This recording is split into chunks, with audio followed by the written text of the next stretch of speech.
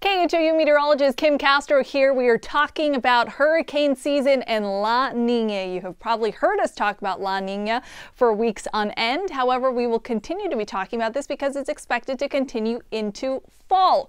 So what is La Niña and what kind of impacts could it have locally? First, let's talk about how it forms. We always have trade winds that blow from east to west. They blow this warmer ocean water off the coast of South America towards Asia. That's during a normal year, and it creates some upwelling of some cooler water off the coast of South America. However, during a La Niña year, these trade winds are aggravated. They push more and more of that warm ocean water out west, and we see more of this cooler upwelling for the Pacific Ocean. Now, what this does at the surface also has impacts on what's happening aloft in our upper levels, our airstream.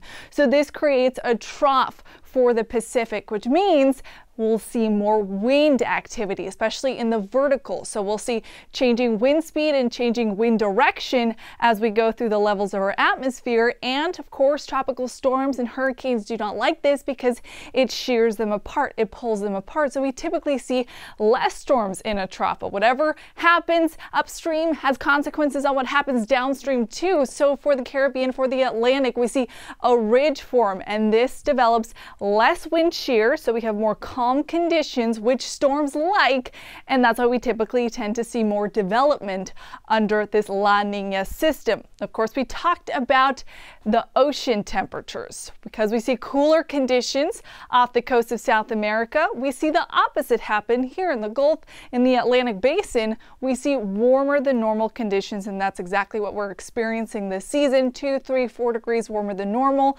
Tropical storms, tropical systems, hurricanes love this warm water. That is the energy they need to grow stronger. So we have these two ingredients, the low wind shear and the warm sea surface temperatures in a La Niña year, which is why we have a heightened risk for activity.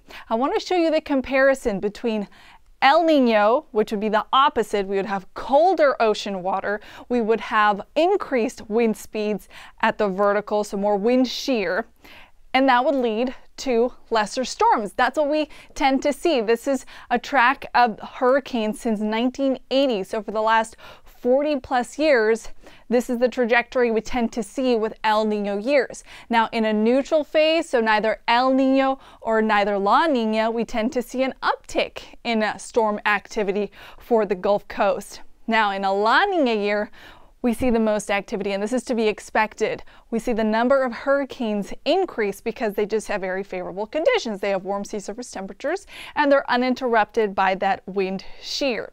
You may be asking yourself, well, we haven't seen too much activity yet, and you're absolutely correct. We have just checked off 3 names off the 2022 Atlantic hurricane season: Alex, Bonnie, and Colin. However, I will mention we are still very, very early on in this season. It's not typical to not expect any development for this time frame, and we aren't expecting any more activity over the next 2 to 5 days, but it is only August 3rd. Peak hurricane season does roll in by September 10th, which is why we've got to keep a close eye on what is happening in the Atlantic, because under La Niña conditions, if something does spark up, it could definitely kick off quite quickly. So be sure you are following us on social media. You can find me on Twitter, Instagram, and Facebook.